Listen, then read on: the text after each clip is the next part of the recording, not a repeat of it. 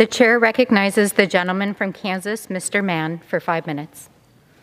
Madam Speaker, in preparation for reauthorizing the Farm Bill of 2023, I rise today to deliver the next installment of my Farm Bill Impact Series, where I'm highlighting various aspects of the Farm Bill that deserves Congress awareness and support.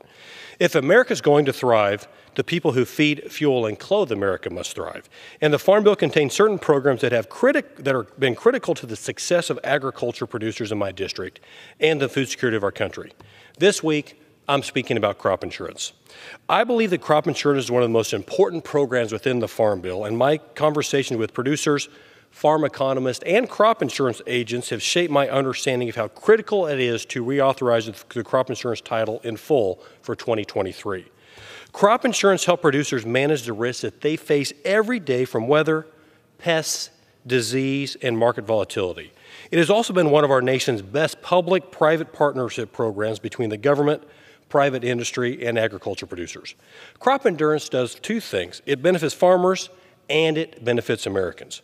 Crop insurance never replaces a good crop, but it lets producers stay in the game if disaster strikes, and it helps to ensure that our country continues to be the most food-secure nation in the world. I recently spoke with 2 Kansas farmers to get their thoughts on the importance of crop insurance. One of them said to me, "I spend a lot of time thinking about the agronomic and the economic strength of my farm. Crop insurance is the most important tool in my toolbox for ensuring that my farm's economic strength in the face of my 2 biggest challenges, the weather and the global market. For small family operations like mine, banks want to see crop insurance before they will give you a line of credit because they want to know that you can remain resilient in an operation through times of volatility." Another Kansas farmer told me, "The very first year I was farming, I was not sure that I wanted to take out insurance. Actually, my mom convinced me to manage my risk, and so I did. That year was extremely dry in the spring, and my first crop of wheat made only 12 bushels to the acre. If I didn't have crop insurance, that year would have put me in a deep hole, and I would have missed my equipment payments. I've never forgotten that, and I've carried crop insurance every year since." There are countless stories just like these that testify to the importance of crop insurance, without which the government would be continually considering ad hoc disaster relief programs for farmers. Crop insurance is a market-based approach to risk management with a proven track record. The more we reduce the impact of risk and volatility in agriculture, the more food secure we become as a nation, and the more food secure we are, the stronger and the freer we are. I support whatever directly benefits farmers, ranchers, and ag producers in this country because they're the lifeblood of America. They keep us food secure and therefore free and self-determining as a nation. That's why I support crop insurance within Title 11 and why I'm bringing awareness to it now to ensure that this program remains strong in the 2023 Farm Bill. I'll be back on the floor soon to deliver another installment of my Farm Bill Impact Series and highlight more programs and titles within the bill that I believe this Congress must understand and support to ensure that agriculture thrives in America. And Madam Speaker, tonight the President will give his first State of the Union speech in this very chamber.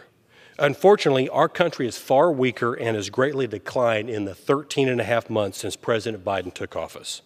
His heavy-handed COVID vaccine mandates have decimated workforces and hit certain industries like healthcare especially hard.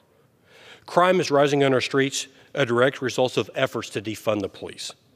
Biden's open border policies will result in approximately 2 million apprehensions in a single year.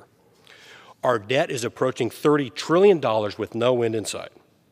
Inflation and the rising cost of practically everything Americans need to live is wreaking havoc on our people, especially those on fixed incomes. And supply chains are in disarray. The administration's needless war on domestic oil and gas production has led to dramatic increases at the pump and has caused the United States to once again, unfortunately, be a net oil importer. President Biden's disastrous withdrawal from Afghanistan cost American lives and weakened our standing in the world. This weakness then emboldened Russia and has resulted in Putin's invasion of Ukraine. And all the while, we're doing far too little to stand up to China. The list goes on and on. America badly needs its president to quickly and dramatically reverse course so that the state of our union is something that we can all be proud of and will once again be strong. And with that, Madam Speaker, I yield back.